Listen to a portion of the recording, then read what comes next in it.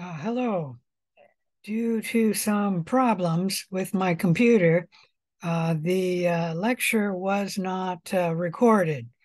I have gone back at my older lectures and I found a very similar lecture on May 26, 2022. So let me write that 5/26, 2022. Hopefully you can see this. It doesn't print out good and it's backwards. Let me open up Microsoft Word.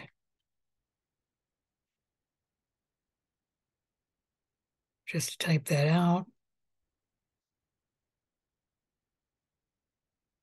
So that date again, 5/26, 2022. That's May 26, 2022. That's a very similar lecture. In fact, it starts at the same slide that I started my lecture today.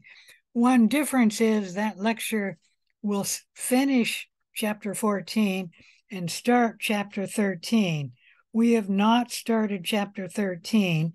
So when you're reviewing the online lesson for today, and you take a look at this lesson on 5/26, 2022, you can end it when we start chapter 13, meaning it will start